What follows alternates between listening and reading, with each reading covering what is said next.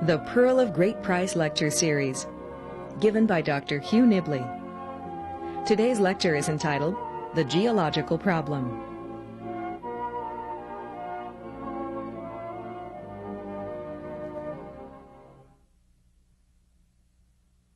Well now, we were talking about the New World. Remember, it says here, the reason I bring geographics around is that they're light, easy to carry, and you can get copies of them. Textbooks, there's some better textbooks to be sure, but we were talking about this particular unfold, and gives scales on the back and so forth, in which it talks about various times in which there have been mass exterminations, and comes down to this mass extermination, 165,000 a million years ago. Here's one back here, 220, and so forth. They've taken place all along, and after a mass extermination, how mass are they? Oh, 90, 100, not 100%.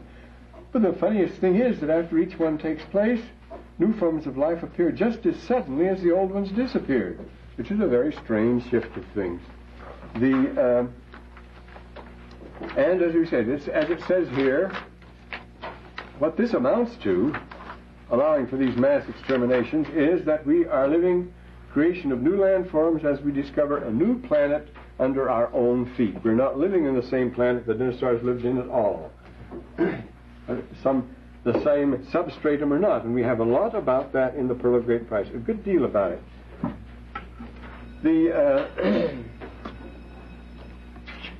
This doesn't mean, you see, that it's a new earth, a new world. In Matthew 24, which is in the Pearl of Great Price, it gives us that proper version of it, with the chronological order and so forth, and the last verse of that says this: it's given us three ends, the end of the world. It's given us three times when the world comes to an end. It finally gives us the one in our own day, and it follows up by saying, now this is the one that follows immediately after the Book of Abraham, Writings of Joseph Smith, number 1, and the last verse says this, which is very significant. And thus cometh the end of the wicked, according to the prophecy of Moses, saying, they shall be cut off from among the people. But the end of the earth is not yet, but by and by. He has three times said it's the end of the world, or the destruction of the wicked. Finally, we get to the last one in these last days. It is finished, but that's not the end of the earth. It's the first time he uses that expression, end of the earth. The earth is something else. That will be, I'm not telling you when, it doesn't concern you now, that will be by and by, it says. Not the end of the earth is not yet, but by and by. So when we say these are the latter days and the last days, which they are, the last days of what? Well, they're not the last days of the earth, but they are the last days of the world. What changes take place here? Well, I better dig up Brother Schindewolf here. I have him. In the 1950s, some German paleontologists began to notice certain patterns, very, very distinct, sharply marked patterns of extinction. I better be here, too. Got it all laid out. Oh, here it is. And this is in 1963, an interesting summary. The interesting thing about this is called neocatastrophism, that the earth has been destroyed by catastrophes. It's called, not the old catastrophism that Cuvier talked about, the flood and so forth. There have been various catastrophes, and neocatastrophe is here to stay. They mocked it at first. This article is from 1963, but now no longer. There's a great deal about it. In fact, you may see more about this in documentaries on KUTV and KBYU than almost any other subject now, which is this neocatastrophism. So we'll write neocatastrophism. Catastrophism.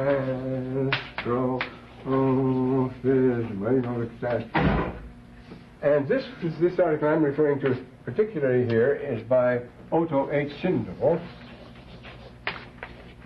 He's not the one that invented it, but he first made the first earth-shaking publication on the subject. It had already been noticed in 1959 by Stepanov, but this is Schindewolf.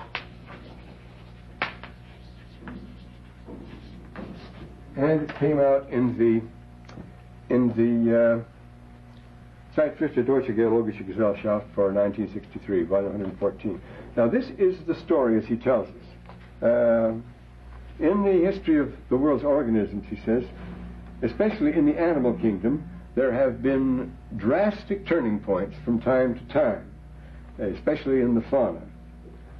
There has been, on the one hand, an almost total extinction of numerous species, and at the same time, the sudden emergence of totally different species.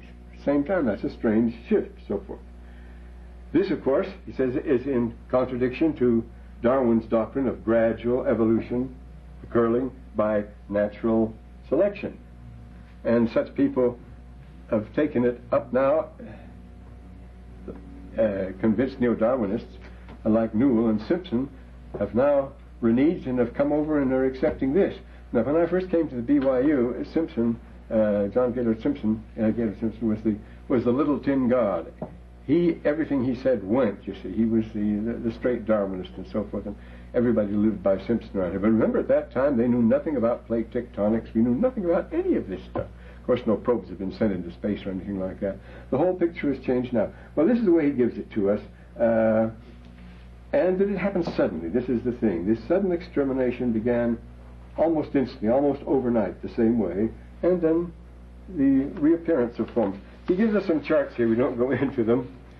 Here he gives us a breakdown. He lists, about 40 different life forms. You'll recognize some of them. This is in the Archaeozoic, which is the Cambrian, the Ordovician, Silurian. And here they all lined up, and they go along very nicely, and they continue the lines.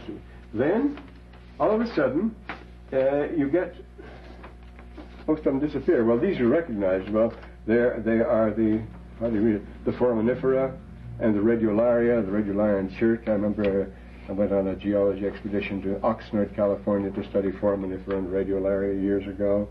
And the Annelida, and around here, of course, you get the brachiopods and the trilobites and all those things we don't have with us anymore, but they were very abundant. Well, they disappeared. But then a very interesting thing is between then this goes into the Carboniferous, which is the Mississippian, then Pennsylvanian, then Permian. And then what happens when you get to the Permian? After all that Carboniferous, they all disappear. All the Carboniferous, all these life forms, the Permian, they disappear. And in their place, all these others appear. See, on the one side, he has a line here, everything goes up there and stops abruptly. Some of the things bleed over just a little tiny bit here, but not very many. And some of these begin a little earlier, but only one. They all begin all of a sudden when this one begins, this one ends, and that one begins in the Triassic and Jurassic. Then they carry you over the Jurassic into the Cretaceous, and then comes the big break, the important one for us. That's between the Jurassic and the Tertiary. And that's here. When all these forms disappear, all of them go, and all of these new ones appear. There's no carrying over. An astounding thing. You see, well, what's going on here? This is not the picture we had of gradual, steady, gentle, constant, continual evolution in response to natural environment and survival of the fittest,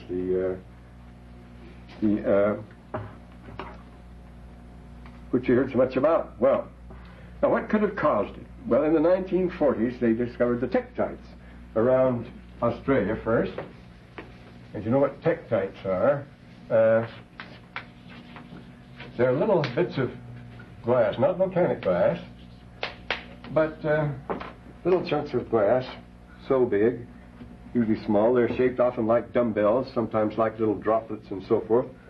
Pictures of a lot of tektites here. And typical tektites, they were found in the sea, first in Australia and then various other places. And here's the Radiolaria and here's the tektites. These are the tektites. See, these are magnified.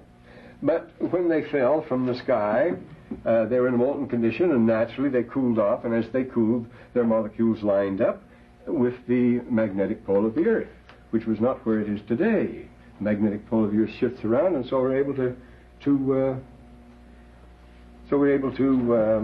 date them.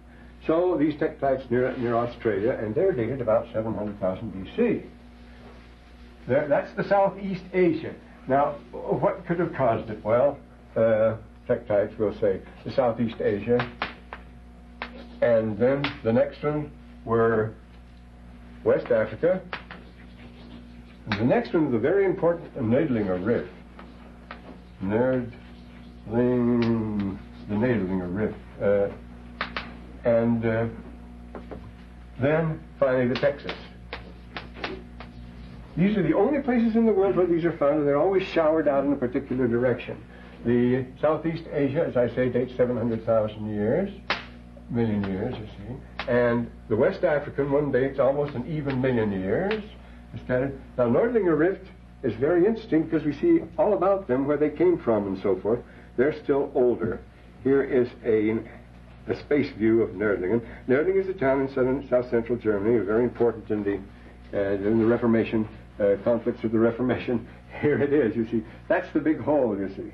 There's a big hole 12 miles across. The town of Nördlingen is in it. You wouldn't notice if it wasn't from space. It's this big hole, and then all the tektites scatter out from it, and they go clear over into Moravia and Czechoslovakia. So that it's called the Moravian tektites.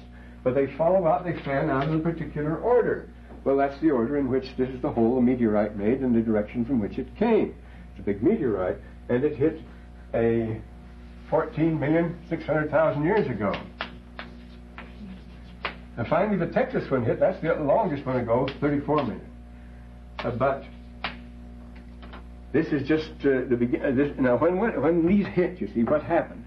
They gave a very strong jar to the earth. I might as well read from something here. But recently, there have been, just this week, there have been 2 documentaries. You may just know on the TV, PBS, on this very subject.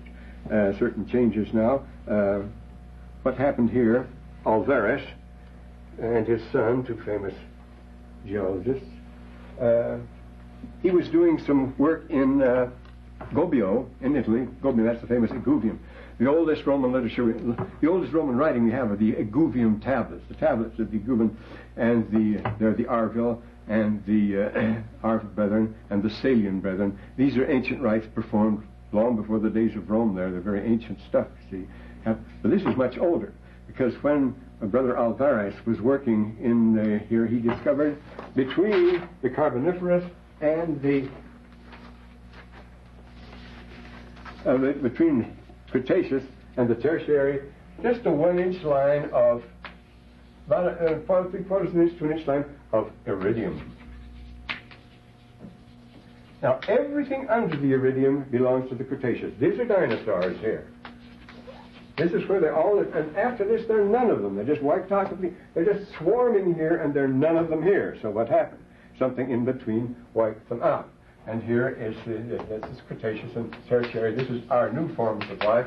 Notice how he lists the Tertiary as it turns to carnivores and the birds and all the stuff we know today. They come there. But iridium is an element that's very rare on the Earth, but it occurs in meteorites commonly. So what happened was he posited maybe a big meteorite struck the Earth and showered iridium all over, and iridium dust among other things. It's mixed with it, so you get it out. It's in far higher percentage than it should be. But then they went elsewhere. They found the same thing in Iceland, and they found the same thing, exactly the same sort of deposit, the same order of thing, the same color, sort of yellowish brown.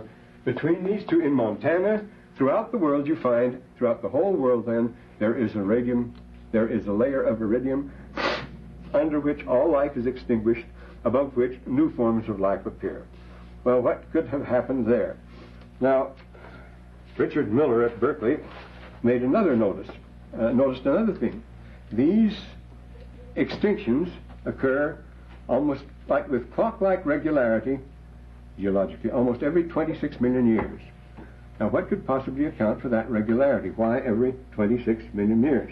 He's got into a big argument with the Alvarez's about this, but everybody's coming around now. It's the theory of nemesis and the Oort cloud. This sounds like science fiction, doesn't it? The monsters. That what happens, you see, the sun has a dark companion star, which in its orbit comes in a critical distance from the sun at a particular time. Or it runs into the Oort cloud at a particular time, its orbit being every 26 million years, because every 26 million years everything starts getting stirred up and the Earth gets hit with a lot more meteorites than ordinarily.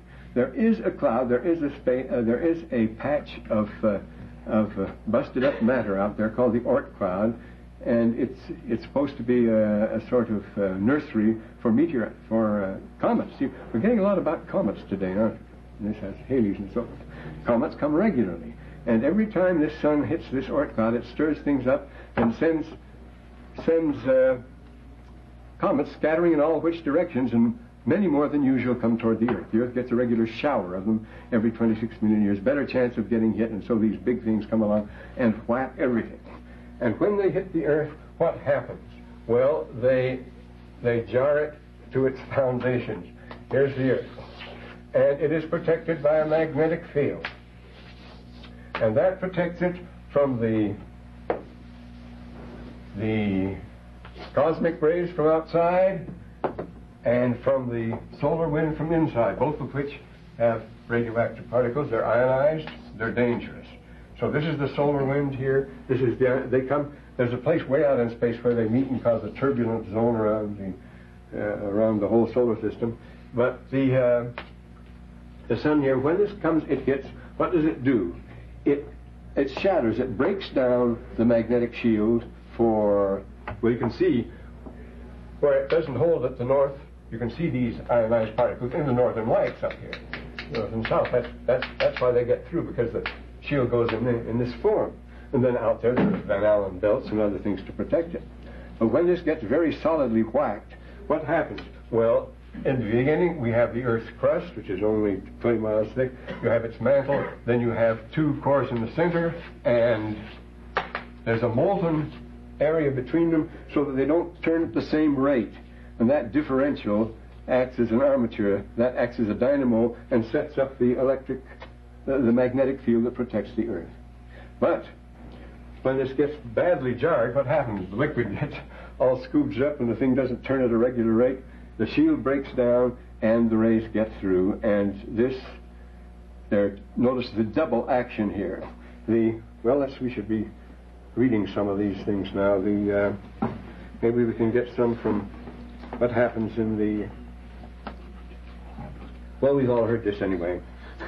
Namely, what happens when these hit the Earth? Well, tremendous amounts of dust and smoke start fires throughout the Earth, send up dust, covers the Earth with a veil of dust. And they say these last never more than 1,000 years, but the breakdown lasts for about 1,000 years. But meantime, the Earth is covered with dust.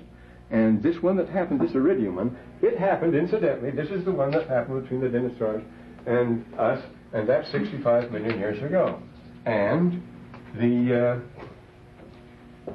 when it breaks down, the dust and the smoke, especially the dust, and the meteoric dust as well, covers the Earth for a period of time and causes most life to appear. This, they figure, at a minimum, 95% of all life forms were destroyed. It's the equivalent of 5,000 kilotons of atom bombs. We have 50,000 all ready to shoot off. So you see, here comes our atomic winter, which is very real. But what happens? How come the new forms of life appear so suddenly then? Well, when you let these things in, what happens when you get these radioactive particles? What do they do to genes? What do they do to DNA?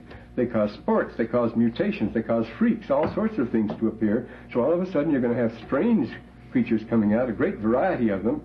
And then I suppose the natural selection gets to work, and certain ones survive and certain don't. But here you're going to have a whole new story coming along, and these creatures appear very suddenly, which is the manner. They call them sports, you see, for that reason. They appear because there's nothing to protect them from these dangerous radioactive particles that we're cooking up so much in our own society. Well, now comets have built up the Earth. It's the comets that do this. There's nothing you can do about it if they're going to hit the Earth. Let's go to this one. Incidentally, the sections relevant to this, I'm up in Ditford. This book is not in the library. You can't get a very good one. This man is in charge of he's sort of the NBC man for the continent. He's in charge of all their scientific documentaries and so forth. It's a good book, but I have Xeroxed the relevant passages, the relevant chapters, and you can get them on reserve. Xerox them if you want. There's some interesting stuff here. But you can get this in plenty of other books. This is only a very convenient one. And this is what happens here, he says here.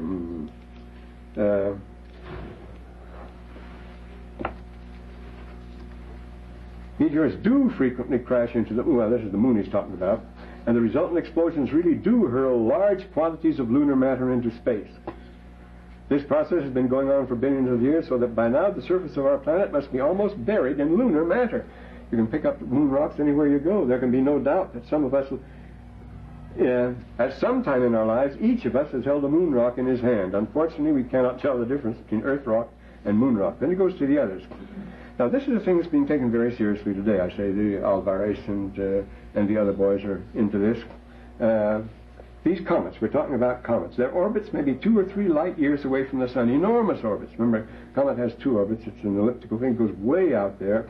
And at these remote points, the comets are already traveling in the border of regions or neighboring the solar systems, almost outside the solar system, where they sometimes cross paths with comets from neighboring systems.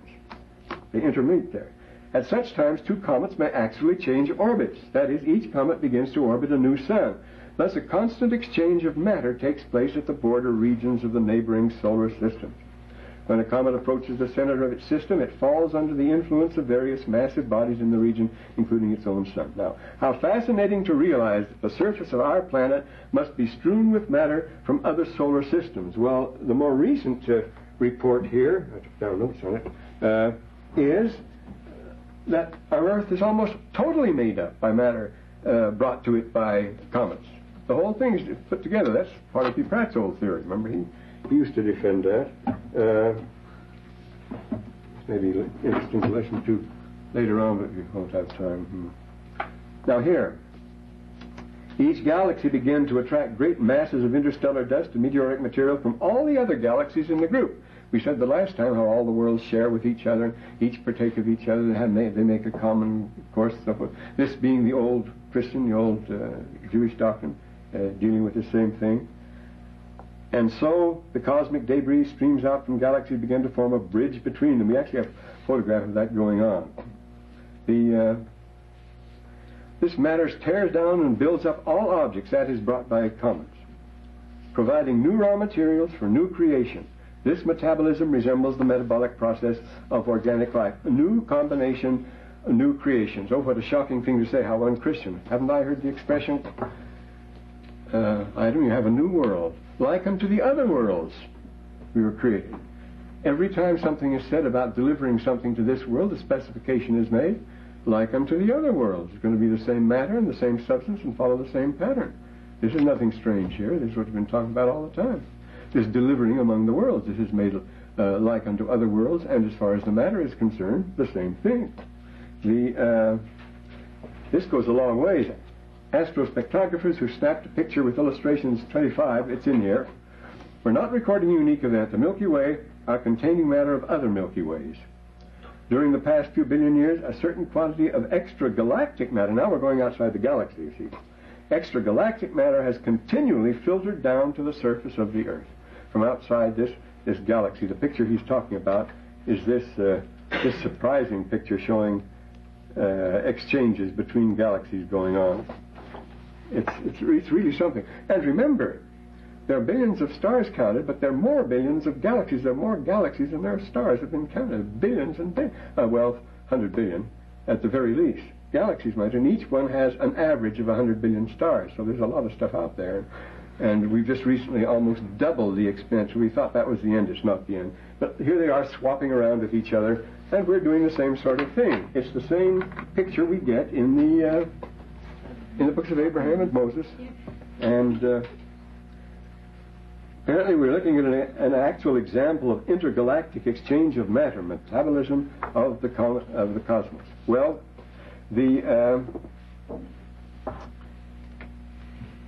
yesterday, notice, and yonder is matter, the things you have to have, let us organize it into a world like unto the other worlds. So we are following the pattern. Yonder is matter. There's space there. Yesterday, being a nice day, it's 70 degrees now, no wonder everybody should be absent if they had any sense, including me. But yesterday I went on a hike and I went up Indian Creek. Here, nobody knows about that. It's not far from here, very short distance, with a magnificent waterfall in it. Nobody knows about that either. But I went up Indian Creek. I'd been up late last October. It was beautiful. I thought it was going to be nice. I'm going to see the falls. I'm going to see how they're running, see if they're really roaring now, because they always run. They drain half the west side of the tip as far as that goes. And what did I find? Well, of course, all around I saw irreducible rock. Rock that's the same stuff as the planets, rock that's made of the same ashes, the same worlds as anything else. And had been there a long time. But I hardly recognized the place. There were 3 avalanches. The first one that covered the trail, you could climb over it and so forth. It was snow. The second one was a humdinger. It was huge boulders, huge rocks, trees all mashed up, completely smashed and took out the trail. Left nothing there. You had to climb over it. It was big. That had gone. It's sort of a gorge you were down. And then, as you approach the falls, when you approach the falls, there's a perpetual trickle of water coming down, and just because of that little trickle, at the base of it was a huge snowslide. It had come down. The water had caused it to come down. Well, what did we learn from that, the processes of the creations? Well, the Lord has told us, first of all, we start out with the waters, and they're very important, the darkness covering the waters. And as the Scripture says, darkness brooded over the face of the deep. Is this sort of thing possible? Well, it certainly is. Hope I can find something here. Here we have, as you know, we've been looking at the big satellites of other planets. We're disguising amazing things now. Here's the planet Io, where 7 active volcanoes have been seen in action. Nobody ever dreamed things would be like that out in dead space there. But the most interesting ones are the many planets that are covered with water. Here, for example, is Europa. The whole surface is covered with water, the same kind we have. And here is, well, this isn't a very good one there. I have a better one here, but just tell you strictly. Enceladus. It is coated with ice and long crevasses, and broad white marks. On Diona, has water geysers that shoot up from it all the time. So much water around in the place. It's just an absolutely amazing thing. And the biggest one of all, of course, is Ganymede here. But we're talking about moons of Saturn now. It's the Titan. The interesting thing about Titan, there's an article here on Titan, and I mentioned it. What happens there? It's raining all the time. It never stops. It's covered first with a blue atmosphere, a blue sky, and under that it's raining a methane gas. Well, it's covered with methane all the time, and it's a drizzle that sort of comes down. But the gas on other planets it can be ethane, which I wouldn't want to light a match if I was there, because that's the gas we use for house heating and all that sort of thing. Ethane is the next step for methane, and it is very organic. You see, it's a hydrocarbon. It's C2H4. Ethane is very elementary gas, very necessary. We find all these organic elements on these planets. The interesting thing about some of them is the place they're perpetually raining right now. They have clouds, some of them used to. Now, looking at Mars, we saw that it once had terrestrial, it once was completely covered with a cloud cover and suffered torrential rains and produced those rills all over the place that are so much like rills. You find a few on the moon, but so much like rills we take from the Earth and from other planets. Let me see what this one is. Ah, yeah. Here's a big boy, of course. And now here is Titan. The outermost layer is this bluish, transparent haze of organic carbon-based compounds, and below that is a thick layer of smog. It's getting less like the Earth. Again, organic compounds, but of larger particles, characteristically red. Then, fine methane sleet falls out of perpetual cloudy sky. Now, methane is closely related and acts just like water. It says here, since methane likely plays the same role as water does on Earth, it can be solid, liquid, or gaseous, and just like water. But on most of the big satellites, and some of these are bigger than the planet Mercury, you see, it's water that comes down and covers them completely. But this fine methane sleet falls out of a perpetually cloudy sky. Jagged methane escarpments rise from a methane lake under a weak obscured sun where full daylight may be comparable to full moonlight on Earth. Well, now look at the picture we get here on Earth. What we have, darkness covers the face of the Earth and so forth. In the beginning, but we're told in the 4th chapter, I think it's 24th verse of Abraham, first to begin with there was nothing but earth, and then the rest had to come. You see, but it was just rock like the rest of them, just silicon dioxide, the same as the other SO2, just like all our rocks and sand and everything else. And So yesterday I saw these mountains and these hills, and I saw the signs of plate tectonics. Of course, we didn't know about that before. Along here, we have the subduction all along the Wasatch Front, which causes an upthrust, comes up, and it heats the ground, and it gives us, of course, near the coast where it's even more active, gives us things like St. Helens and that whole chain of volcanoes like open sores along the Cascade Range. And these things are taking place here. And so what forms first of all out of this are the mountains and the hills, because this is basic. This is the use, the motion of the Earth's plates and the motion of its surface. Then what comes next?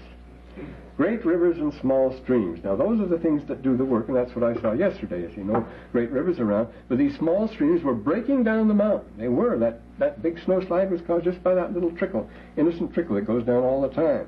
And you could see plain enough, you see it among these, I think it's Pennsylvania stuff there, among all these strata, how the water was seeping through everywhere. And there, I wouldn't advise you to picnic up there for a while, because there's some very dangerous overhanging rocks there. And they were rumbling down while I was there.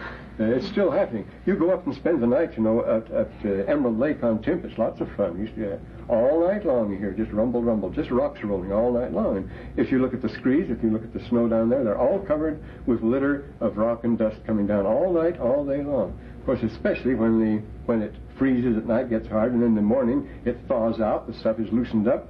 When it freezes, naturally it expands, it widens the cracks.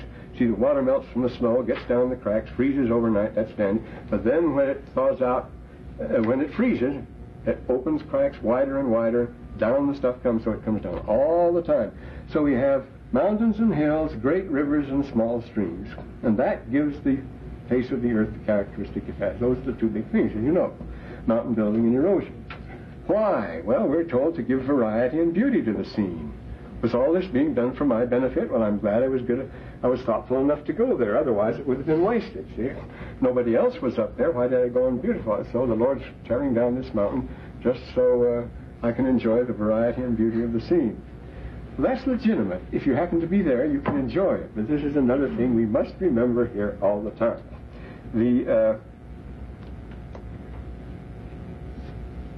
It's for the benefit of others too.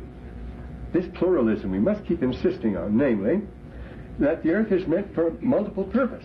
The Earth is multiple purpose, we're told that. See, I have commanded every form of life to multiply in its respective sphere and element. It has its place. And that every form of life may fulfill the measure of its creation and have joy therein. I'm not the only one that's supposed to enjoy this. Others are supposed to too. This whole thing is to be enjoyed by lots of people and lots of things. But the variety and beauty is a perfectly legitimate thing to have there if we're there to enjoy it. It's like the miracles, see. Miracles are nearly always a matter of timing. The Red Sea often withdrew when the wind was in the right direction or so forth, but especially at that time, remember, there were lots of earthquakes. It was a very active time, and the sea withdrew, and then it came back again like a tsunami. It didn't have to come back much. I mean, if it was a strong wind, it was those sand flats by the Bitter Lakes, and the Israelites walked over it, and when Pharaoh has to come along with chariots, with narrow wheels and heavy chariots, they would sink into that as soon as the water came back. Just, I mean, a foot or two would be enough to stall them hopelessly. They couldn't get out of there at all. And it just happened to be at the right time, you see. The Lord can see things coming. It's the same thing. They crossed again. They crossed the Jordan the same way it's described in Joshua. The waters were just a trickling. They were held back, and the children of Israel got by. And it says, then suddenly the waters broke loose, and there was a great rush of mud and timbers and rocks, trees, and everything else came rushing out. There was a natural dam up there, and it broke, and it came down. Well, it's the timing that makes it a miracle, if you just happen to be there. Not that the Lord just said, I'll do this for your benefit now, but if you can foresee all things, when you time things, it is a miracle. And not that there aren't other types of miracles, that things don't happen according to rules you don't understand. Brigham Young always insisted on that, no such miracle. But you see, the timing and the coordination of things is so important. So many things going on and the like. And it is to give variety and beauty to the scene for our benefit as long as we're here. The same as we're told about the moon. We're told about the moon is given to us to serve as a light by night. And it does serve as a light by night, and has many services for the human race. It doesn't say that's all it does. We mentioned before, of course, the claims of certain church fathers, well, John Chrysostom, that the sole purpose of the stars was to guide sailors at sea. There's no other purpose. Therefore, why should there be life on other worlds? The stars will fulfill their purpose if they just guide sailors at sea. Well, they do guide sailors at sea, but is that their only purpose? This is the thing we have to keep in mind here. So never forget this pluralism here, this multiple use of the earth. It's not made for us alone. We are allowed to share it with God's other creatures, and we're told, say, in the 77th chapter of the Doctrine and Covenants, that other creatures have just as much right to the earth as we have. Not only that, but they have spirits and will be resurrected in their own world in their own time, and so forth. But we mustn't interfere with them in their proper places. We try to build our house up in canyons where they have no business being, spend $2 million and smash down goes the house. And of course it serves us right. We have no business being up there. That we can visit, we can go with them. But to take it over and want to possess everything which was set apart, remember he tells us he is set apart for various creatures, each proper sphere and its proper element. Well, now the question comes, where do we hack in here? Where do we get in this picture? What about the 7,000 years? That's relevant. Our history is only a 7,000-year one. That all-important interface between the Cretaceous and the Tertiary. Now that the earth is formed, divided, and beautified, but it doesn't have plants growing. That's the trouble. Go down and place seeds on the earth of all kinds. Now, here's another thing that, strange we don't have it in the library here, but I again have put Xerox of the proper chapters, and you can get it, I think, at the bookstore. Lauren Eisley, a famous biologist, paleontologist and biologist, called The Star Thrower, a series of essays by him. And here's a very good one, page 67 following. As I say, I have put this part on reserve. It has the title, How Flowers Changed the World. See, this is what happens. A little while ago, about 100 million years ago, the geologists estimate, now it's down to 65,000, flowers were not to be found anywhere on the 5 continents. They just appear suddenly overnight. The flower of them is first as grass, in this order: grass, flowers, shrubs, and trees, each bearing seed after its own kind, because their whole purpose is to bear seed. Before then you had spores, you see. These are the first angiosperms, the first plants that have their seeds encapsulated. Angio means a little pot. In Greek it means a little pot, angus, and inside is the seed, which is very nourishing protein, and so it gives rise to an entirely new breed of animals on the earth. Well, let's hear what Brother Eisler says about it. Flowers were not to be found anywhere on the 5 continents. Wherever one might have looked, from poles to the equator, one would have seen only the cold, dark, monotonous green of a world whose plant life possessed no other color.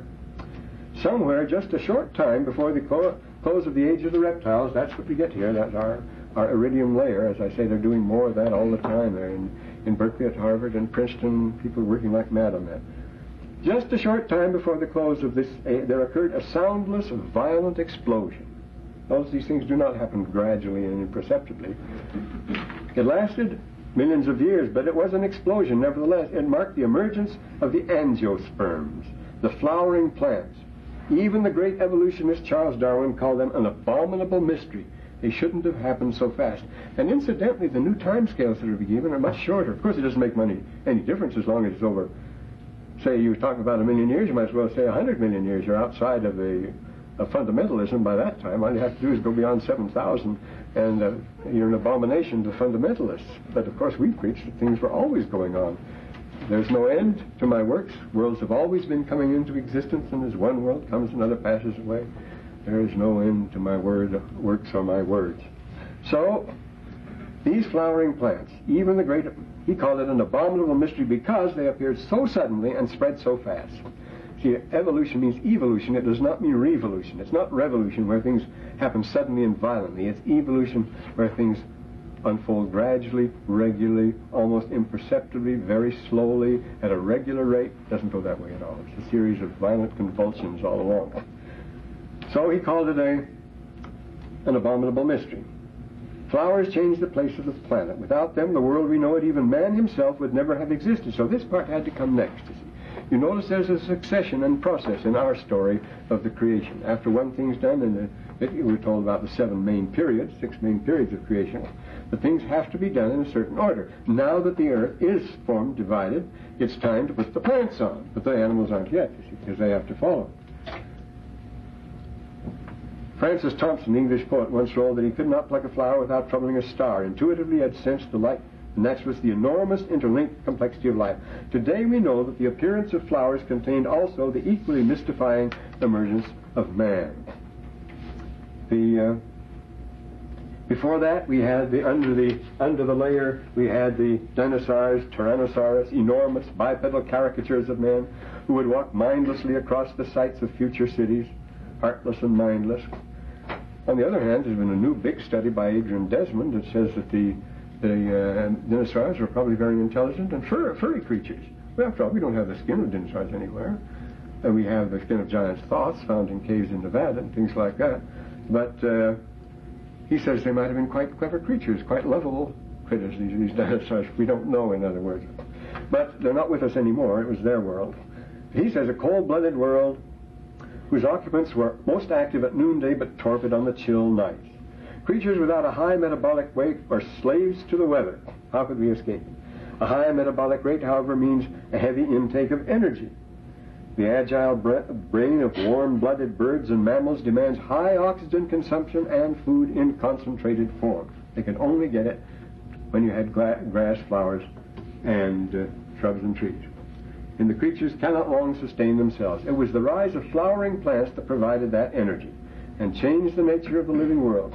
Their appearance parallels in a quite surprising manner the rise of birds and mammals. They come after this has been provided, you might expect. And now, the true flowers. The true flowers, after a long period of hesitant evolutionary groping, they exploded upon the world with truly revolutionary violence. The event occurred in Cretaceous times, at the close of the age of the reptiles, as we say, the end of the Cretaceous, the beginning of the Tertiary. That's exactly when it fits. And this was written. He died some years ago, and this was published in 20 years ago, I think. No, 78. Okay. Lots of things have been discovered since then, though it's only a short time ago. But he got the time right then. They hadn't discovered the iridium then, you see, and here it is now. Before the coming of the flowering plants, our own ancestral stock, the warm-blooded animals, consisted of a few mousy little creatures and so forth. Neither birds nor mammals, however, were quite what they seemed. They were waiting for the age of flowers. They were waiting for flowers, but with them the true encased seed. Before that, all is stiff, formal, upright, and green, monotonously green. There is no grass as yet. There are no wide plains rolling in the sun. That has to come first. Nevertheless, the true flowers and the seed that it produced was a profound innovation in the world of life. The seed, unlike the developing spore, is already fully equipped. It's an embryonic plant packed in a little enclosed box stuffed with nutritious food. Moreover, by feather-down attachments, as in the dandelion or milkweed seed, it can be wafted on the gusts or ride the wind for miles. With hooks, it can cling to bear's or rabbit's hide, or like some berries, it can be covered with juicy, attractive fruit to lure the birds. That's what the fruit is for, to lure animals who will take it abroad. Lure the birds, pass undigested through their intestinal tracts, voided miles away. Ingenious ways of spreading themselves. But you'd say, well, it'd take 1 trillion years to work that out by accident, trial and error. The thing is, it happened suddenly, almost instantly. It is surprising. The plants traveled as they'd never traveled before. They got into strange environments and so forth. These fantastic little seeds, skipping and hopping and flying about the woods and valleys, brought with them amazing adaptability. They produced concentrated foods in a way the land had never seen before. Now, that food came from 3 sources. It produced a reproduction system of flowering plants. The plants were tantalizing nectars and pollens that attracted the insects and so forth. You had to have flowers here. You had the seed, the grasses, which are eaten by the grazers, by the ruminants, and you have the flowers, which are taken by the insects, the bees and the rest, the nectars and the pollens, and you have the fruits, which are eaten by the big animals, bears and so forth eat the fruits. We eat the fruits. What makes an apple? It's a pod from an apple seed. That's all it's for. It's just to get the seed to it. So the main purpose in producing all of these, see, is that each shall bear seed after its own kind. That is the purpose of bringing forth grass, flowers, shrubs, and trees, in that order. So he says these tantalizing nectars and pollens intended to draw insects from pollinizing purposes. They were juicy and enticing fruits to attract larger animals, and which tough-coated seeds were concealed, as in the tomato, for example. Then, as if this were not enough, There was food in the actual seed itself. The food intended to nourish an embryo all over the world, like hot corn in a popper. These incredible elaborations of flowering plants kept exploding in a movement that was almost instantaneous. Geologically speaking, the angiosperms had taken over the world. The effect was having an effect, explosion was having an effect on animal life also. The flowers bloomed and bloomed in ever larger numbers, and what would you expect? First of all, the grass has a high silica content. It demands a new type of very tough and resistant tooth enamel. Seeds were taken incidentally in the cropping of the grass, but they were highly nutritious, and so this had the great grazing herds upon the earth. But the first to occur were the great herbivores, namely the elephant of all things, because that's the carryover. Remember, like tyrannotherms and so forth, you had great animals that crossed the barrier there, and the mammoths are the first, a great variety of mammoths, as you know, and elephant-related creatures. He says here, the New World had opened out for the warm-blooded animals. Great herbivores like mammoths rolled, so first you have the elephants, and bisons appeared. Skulking about them have arisen savage, flesh-feeding carnivores. What do you have when you have large grazing herds? Fierce carnivorous creatures, big cats that we run, the lion, the tiger, yes. And finally you have the omnivorous bear who can eat anything, you see. But this is the order they appear in. The mammoth, the lion, the tiger, the horse, the bear rather, the horse, and all other things. Sulking about them had arisen savage, flesh-eating carnivores, like the now extinct dire wolves and the saber-toothed tiger. So we have the elephant, the tiger, the lion, the bear, the horse, and so forth. Their fierce energy was being maintained by the concentrated energy of the angiosperms. That's supporting the grazing herds. The grazing herds are supporting the carnivores. Enormous game herds concentrated the rich proteins and fats of enormous game herds in the grasslands. And so it goes. And finally we get to man, that he comes last of all. So this is an interesting thing. This is where we hack in then. It was necessary before the tertiary beasts could occur to have these things happen in their proper order. And this is the order, of course, we get in our four accounts. It traces up it in Genesis, very, very clear in Abraham and Moses, and most explicit in the temple. Now, it's time to go to the Pearl of Great Price specifically, and to First Moses. What a book. We're going to talk about the great dramas and so forth. The author of First Moses could claim to be the greatest genius, literary genius in the modern world, because he wrote it before they had discovered the book of Moses, before the Enoch had been discovered, before anything was known. And this first chapter is, well, it's the classic drama of every man. It's the fundamental drama. Now, Moses isn't the first man to appear. We take Adam in that order, you see, as Adam appears. When we get to Adam, you see, where does he come in and so forth? Again, there are lots of creatures running around that are going to look like men. I must tell you about this first. Some while ago I gave a spiel called, and you can get this, again, it's on reserve. Whoops, that's not that one. Called Before Adam. And it's been Xerox and so forth. And as I recommend, get it at Farms, which is down on the corner of, if you want to get any of this Xerox stuff, because you can get it half price Xerox. You don't have to Xerox yourself. You couldn't? You didn't have price anymore? Oh, the rascals. The reprint Treasures in Heaven cost $1.75. But wouldn't it be cheaper to Xerox it? It will probably be cheaper to Oh, it would be cheaper because it's not a long article, it's a short one. Yeah, it's a short one. It's only, I've got it here. Well, Farms has become corrupted like everybody else. Well, there's just some reference. Well, the thing to do, of course. Come up to room 4012 library, and you can take this and Xerox any particular pages that interest you. So that's it, because it's divided into separate sections, and this appearance of Adam and primitive man, that's another thing we have to take up. But, that, I see the time is up now, but I guess we better talk about that the next time instead of going to First Moses. Namely, what about primitive man? What about forms millions of years ago? What about the Olduvai Gorge? What about all those other creatures that were running around that look so much like man? We begin, of course, with the solo man, and you whatever happened to the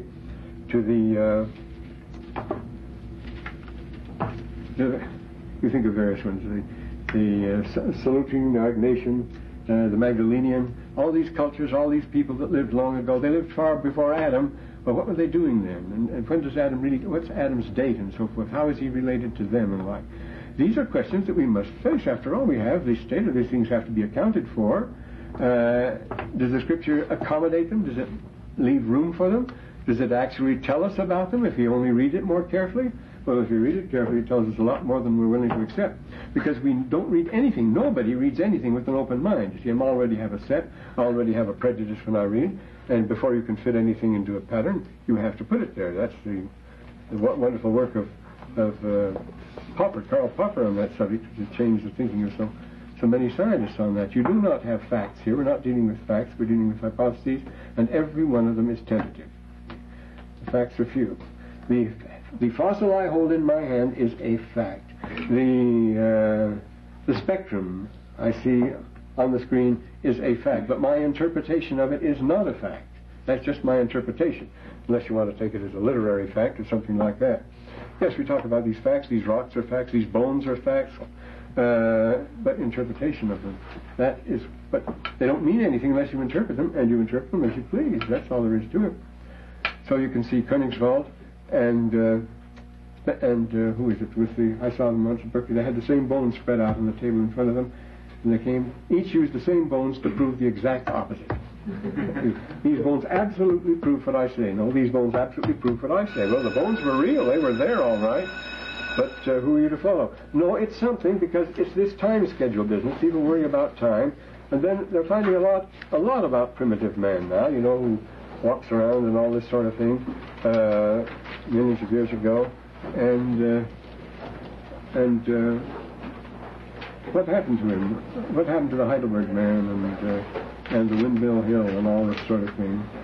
And some of the fakes in it. Well, so I guess we might as well consider that, because there's a place in the Scripture for that too.